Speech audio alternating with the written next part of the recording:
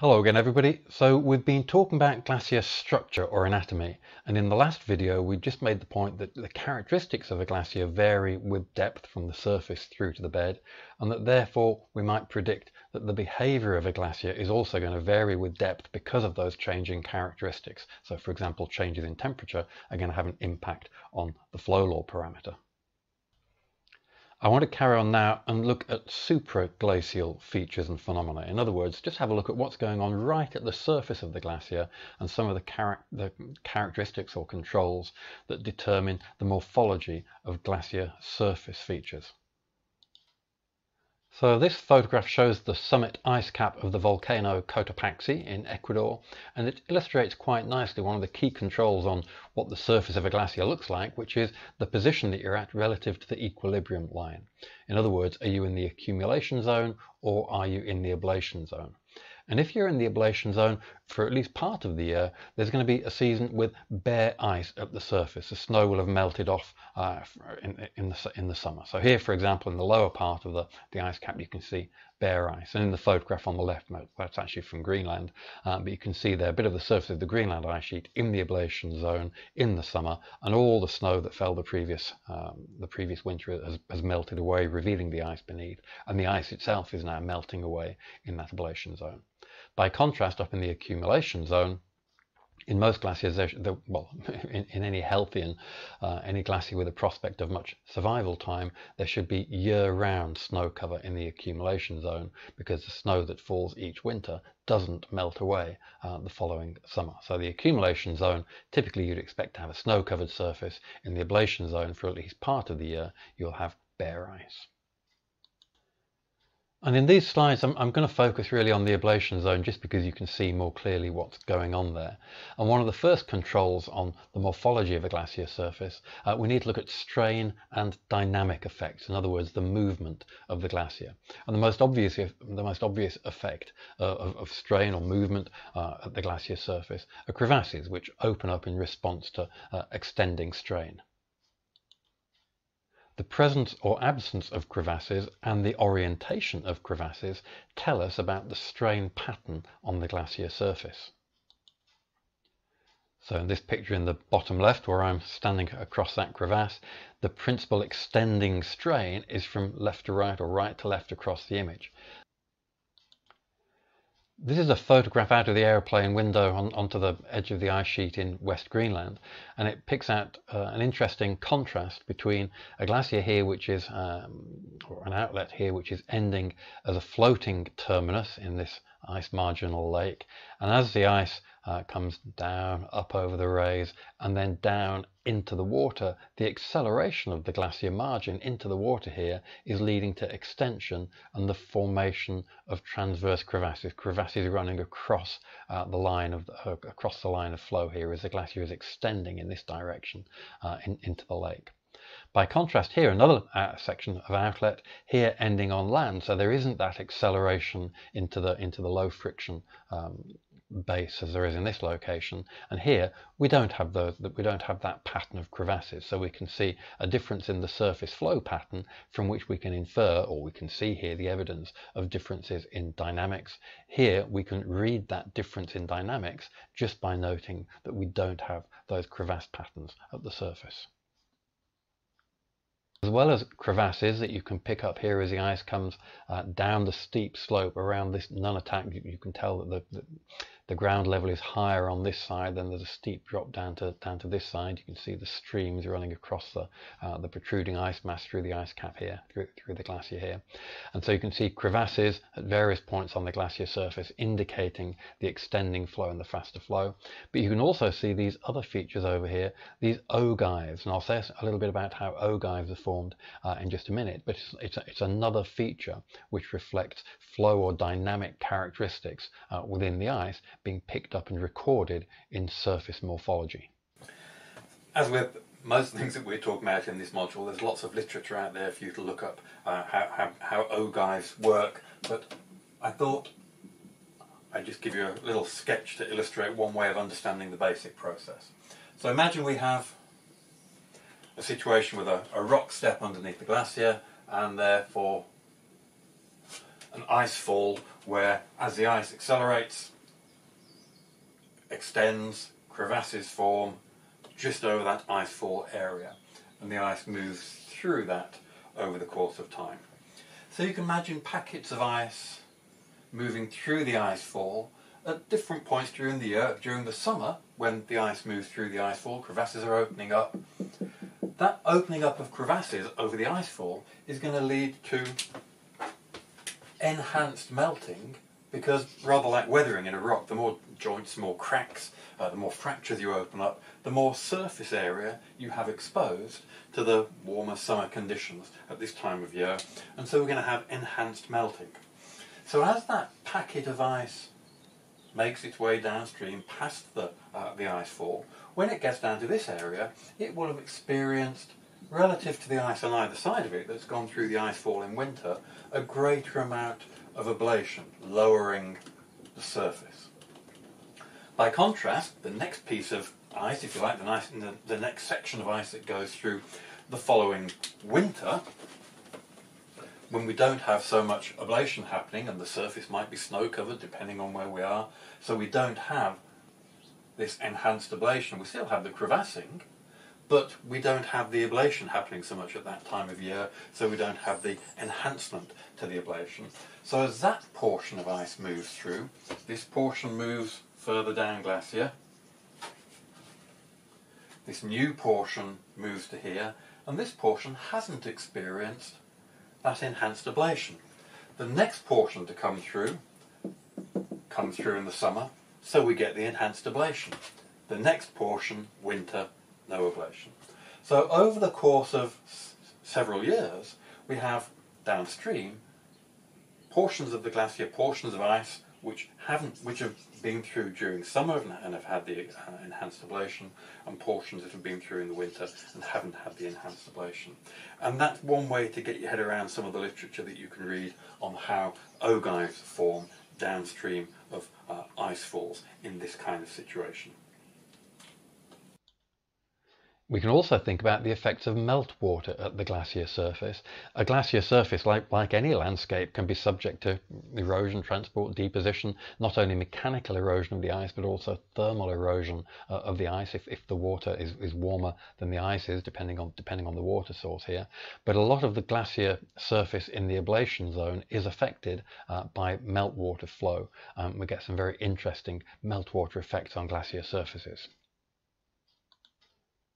And in this image, going back to that nunatak I showed you before, again we're near close to the ice sheet margin in West Greenland near Kangerlussuaq here, and again you can see crevasses, you can see ogives here coming in from the right hand side, and you can see lots of meltwater on the glacier surface also. Another important effect to think about on the glacier surface is differential melting. A lot of the gross morphology of a glacier surface in the ablation zone is due to the ablation, the melting, but it doesn't happen evenly across the whole glacier surface. There's a geographical pattern to the distribution of specific ablation. So, for example, here on the right-hand side we have a boulder on the glacier surface which is protecting the ice immediately underneath it from the sun. So while the surrounding ice is being melted away, this little pedestal is forming underneath the rock, indicating that differential ablation. This is in Greenland, and here in the bottom right is a similar feature in Ecuador. And at this point on the glacier surface, this was in on Cotopaxi again, but at this point on the glacier surface, the rocks on top of their little ice pedestals are protecting the ice from essentially overhead sunlight, and so we have this long thin column of ice growing in a very specific shaded zone underneath the boulders and the pebbles. Here's a slightly different example where there's a meltwater stream on the glacier surface. One side of the valley, the channel, is on the sunny side, the sunny slope. The other side is on the shady slope, and the shady slope isn't being affected by the sunshine, whereas the sunny slope is being melted back, and you have a very asymmetrical channel form here because of that differential ablation on the sunny and shady sides of the channel. Another feature that we can associate partly with differential melting is cryoconite or cryoconite holes, and these occur partly for partly because of biological activity that can occur within the meltwater, within the holes, but initially they're set off in many situations by items on the glacier surface, dark coloured items or items that can absorb the heat from the sun, burning their way or melting their way into the glacier as they absorb the heat. It's a classic A-level experiment from when I did geography at school, that you put some light and dark coloured pebbles on a glacier surface, or some big and small pebbles on an ice surface, and you shine a heat lamp at them or put them out in the sun, and the dark coloured material absorbs the sunlight and starts melting its way into the ice. The light coloured material reflects, and so the light coloured pebbles don't burn their way into the ice so much. The smaller pebbles burn their way in because they can transmit the heat through to the ice. If you put a larger boulder on, then as you saw in the previous picture, rather than transmitting the sun's heat through to the ice and melting its way in, a larger particle will protect the ice underneath and form a pedestal. So it used to be a classic little undergraduate experiment in the old days, where we'd get different coloured pebbles and different sizes of pebbles and boulders to try to work out what the critical threshold was between making a pedestal and making a cryoconite hole. There's a substantial and very interesting literature about what goes on in these cryoconite holes, and the idea that a lot of their survival and their perpetuation within the glacier is due to biological activity within the microbial communities within the cryoconites. And that's something you can read up on if it's something you think you would find interesting. A related differential melt phenomenon is the dirt cone, which, much like the difference between cryoconite, where a small amount of debris will melt its way into the glacier, and a rock pedestal, where a large amount of debris will protect the ice underneath it, the same is true when dirt gathers on a glacier surface. So here at Solheimjökull, those of you who know the glacier will see that this photograph was taken a long time ago, before its recent significant retreat.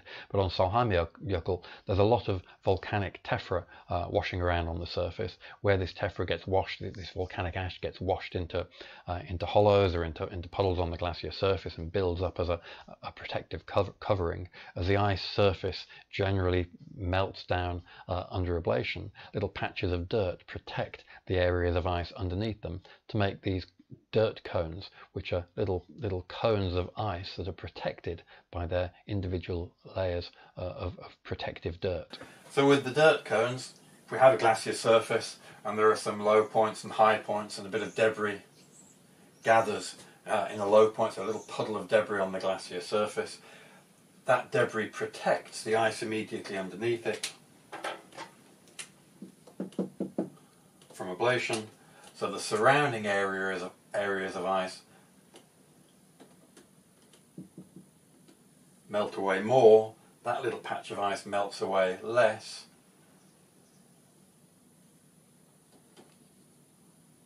The debris covers the ice as it's being exposed, and over the course of time we find ourselves with a situation like this, where we have our regular glacier surface, but then the raised area, the dirt cone,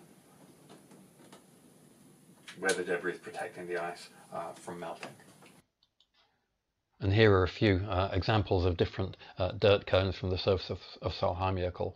And the morphology, or the form of the ice that makes up the heart of the cone, tells you about why the debris was gathered there in the first place. So here we have what used to be the bottom of a crevasse, and lots of dirt would have gathered in that crevasse. The ice around it has subsequently melted away, leaving behind little towers of ice covered in debris, until glacial geomorphologists come along and scrape or wash all the debris off. So you can see here, before we clean it off, and it looks like a pile of dirt, but then when you clean it off, it turns out to be ice with a thin coating of dirt rather than a big pile of dirt. Likewise, this one looks like a pile of dirt with some kind of dirt chimney in it. Well, what we have here is the bottom of a meltwater escape channel, a moulin, a meltwater pathway down into the glacier. When the glacier was much higher, a meltwater pipe came down into the ice. Subsequently, that filled up with debris. The surrounding ice melted away under ablation, and this area where the pipe full of debris was, that debris emerges from the pipe as it melts away, falls out onto the surface, makes a protective layer, and we have this little volcano-shaped dirt cone. Certainly at this scale, these aren't massively important features, although you can get much bigger versions of them. But they're an interesting illustration of some of the interactions that are going on between ice, debris, melting, no melting, these geographical variations in ablation that can have an impact on the morphology of a glacier surface.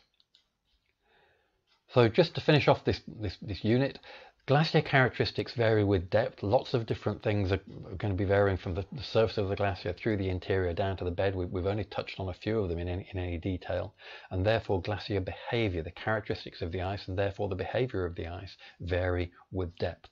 This is particularly true once you get to the basal ice layer, which is what we're going to talk about next.